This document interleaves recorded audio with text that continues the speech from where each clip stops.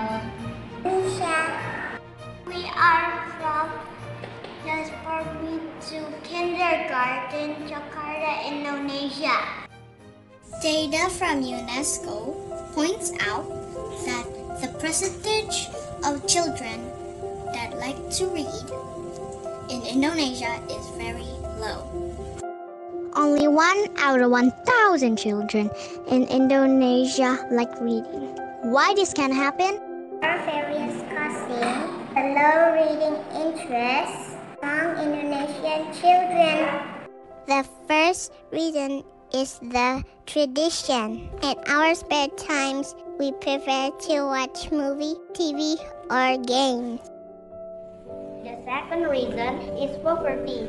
There are many children that come from low economic income families who can buy books. Third reason is gadget. The use of smartphones in COVID-19 pandemic has emerged as the most preferred medium for virtual learning and teaching, and also entertaining. When we can go to school, we use smartphones to meet with the teachers and friends virtually. The reading habit have to cultivate since young age. As Margaret Fuller said, today a reader, tomorrow a leader. We are, as students, are leaders of the future. For those reasons, our school realized of these issues and came up with this idea of Book Week campaign.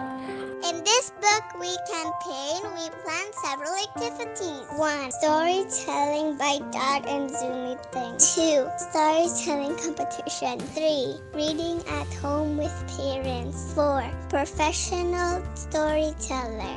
And the last one is book donation. All of our teachers and parents and students, even our principal of our school, are involved in this project. During Book Week campaign, we invite daddies to be volunteers to read a book during Zoom time.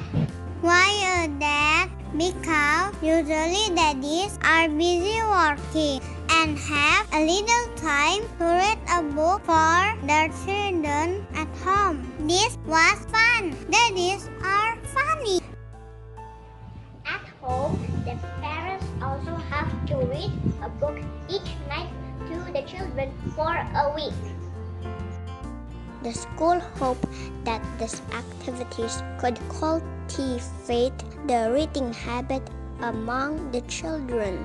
As Emily Buckwell said, children are made readers on the lap of their parents. In this book, we campaign, there's also a storytelling competition. As a future leader, we have to learn to be brave and confident.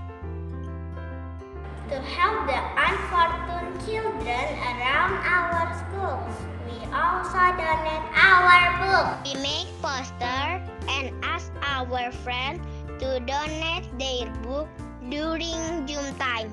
The student who wants to donate the book come to the school and put the donation in the locker. And then after all the books and money gathered, we go to a foundation near our school and give our donation to them. Our school also held an event that appreciates volunteer daddies, and we had professional storytellers that gave the message through storytelling about the importance of reading books.